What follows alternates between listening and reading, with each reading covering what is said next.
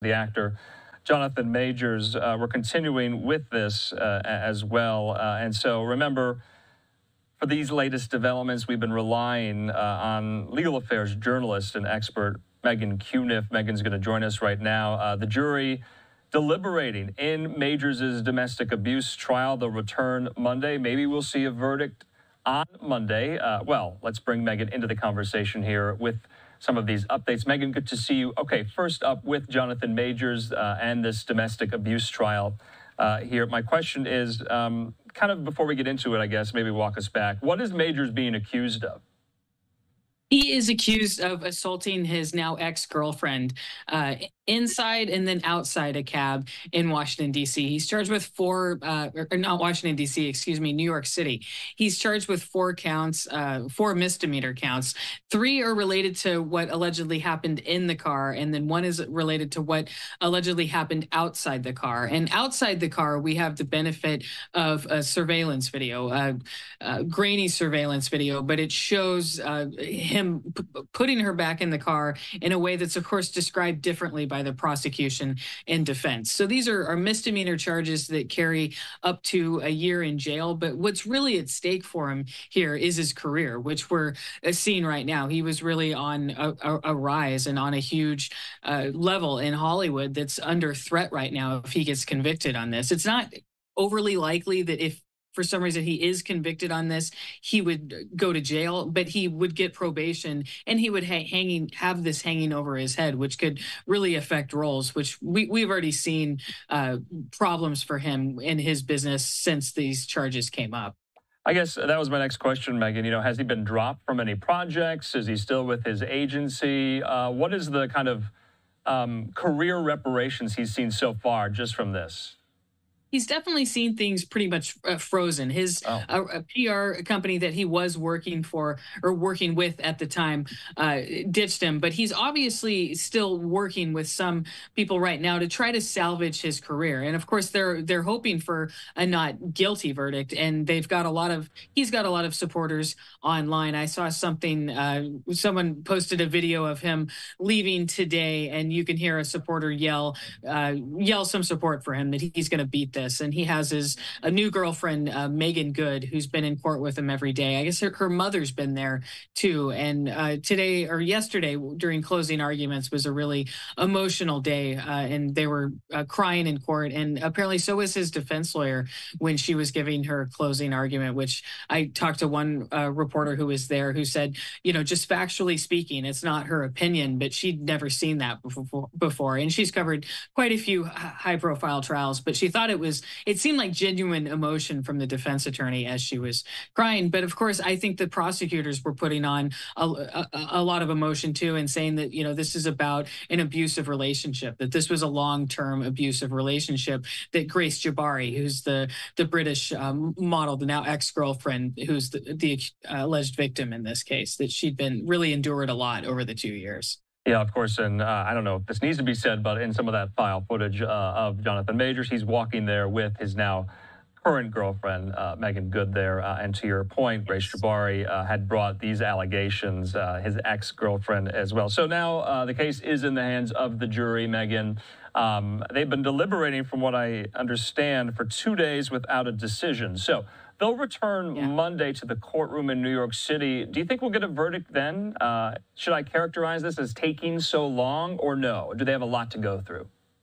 I think they have a lot to go through, and then also the hours that they've been working. They deliberated Wednesday afternoon after closing arguments, but I think it was only for a couple hours at the most. And then today they actually had an afternoon deliberation where they didn't go into the deliberation room until actually about 2:15 Manhattan time, and they were out by close of business time. So I think the 10 a.m. return to court really will count Monday as their first full day of deliberation, although they already have, 4 hours or so, perhaps 5-6 hours under their belt.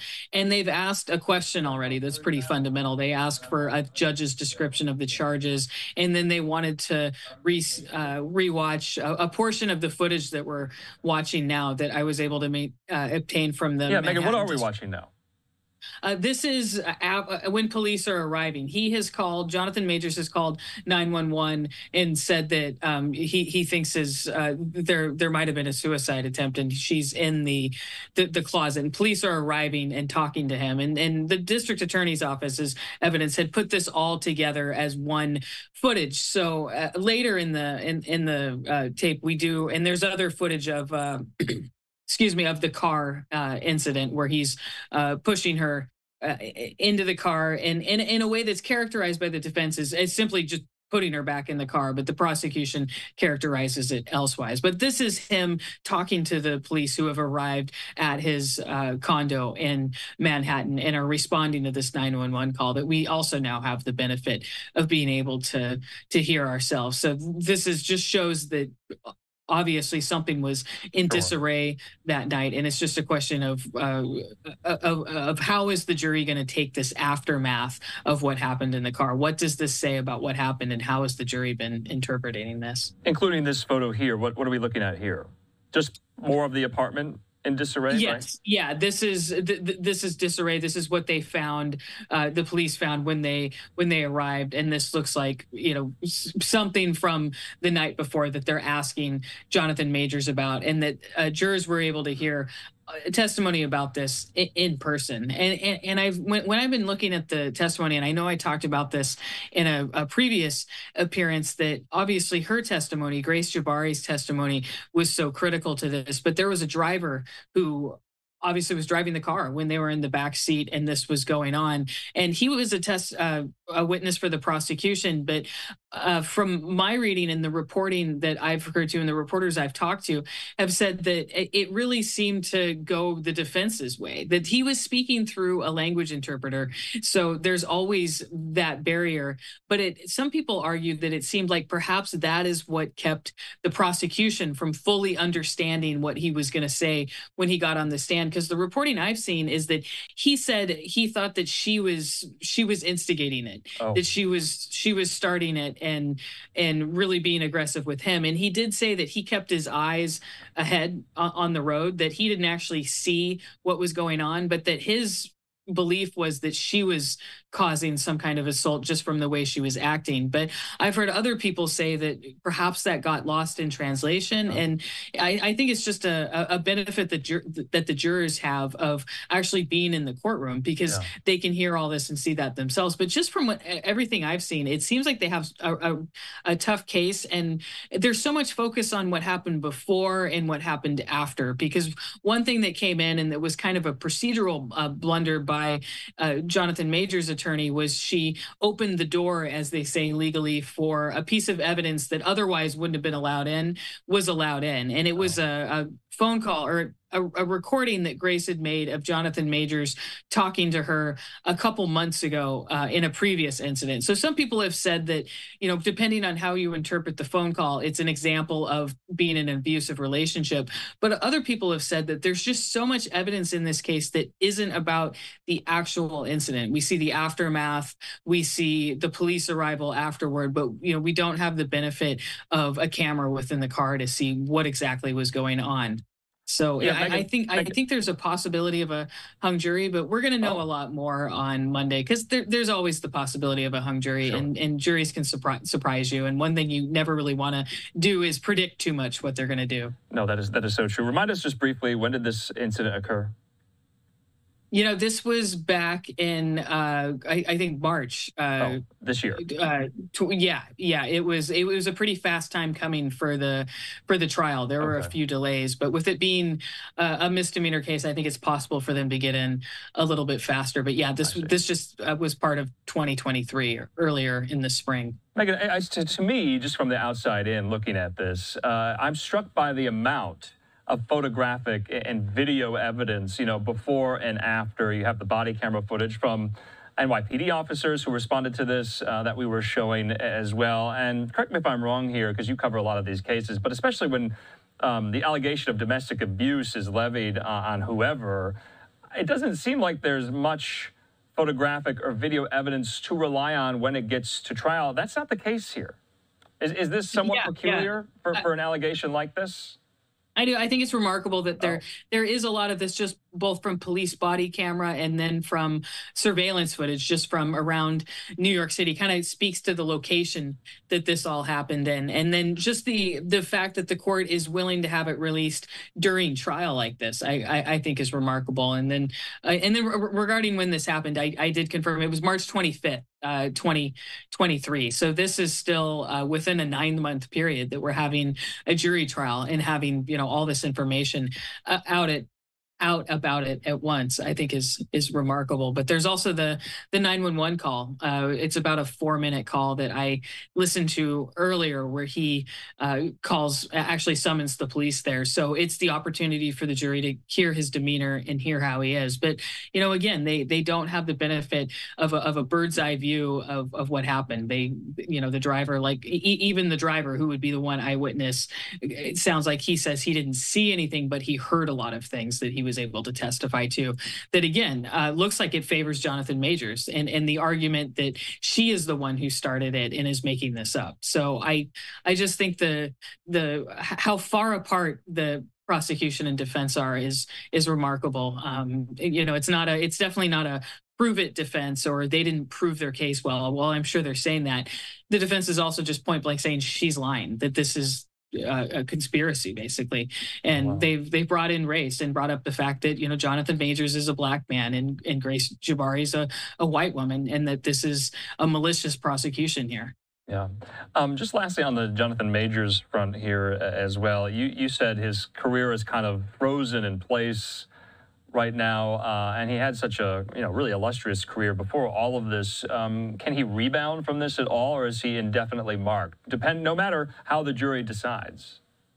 I think if he gets an acquittal, definitely if there's a not guilty, I think a lot of people would see that as vindication, and he definitely would have the possibility of perhaps even getting back to where he was before. I think a conviction would be detrimental, but a hung jury, he could also, he's not done after a hung jury either. I think if there is a hung jury, it's likely that the Manhattan District Attorney's Office would retry him, but he would still be able to kind of hang on like he is now. But I think his team is really hoping for a not guilty verdict and that they can present as vindication to the public.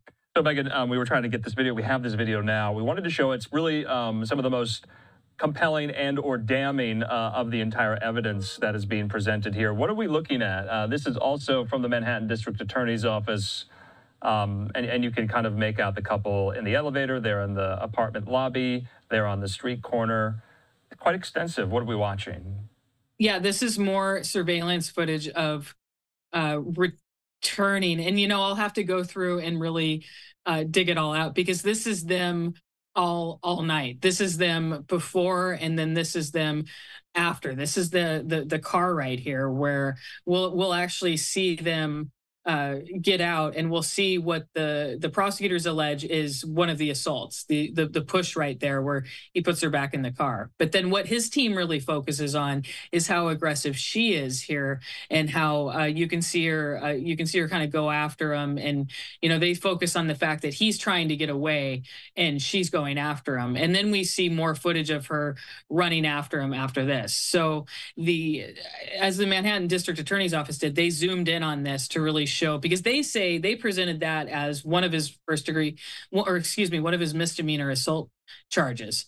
This was after the other 3 charges that they say happened in the car. But what his team says is that he was simply just putting her back in the car, that it wasn't as aggressive as the prosecutors try to make it out to be. So, but obviously when we see that it's the district attorney's office is the one that considers this their evidence, but the defense sees a lot that they can work with here too. The aggressiveness afterward, they feel supports their theory that Grace Jabbari was the instigator here. But other people have said that, it's an example of a domestic violence victim, finally fighting back. But then, of course, there's the activity after this where she went out to a club with somebody who did testify, and then he went home. and he never testified, but that was established through other means in trial. So I think the jury just has a lot to look at in terms of not only that video, but then what happened afterward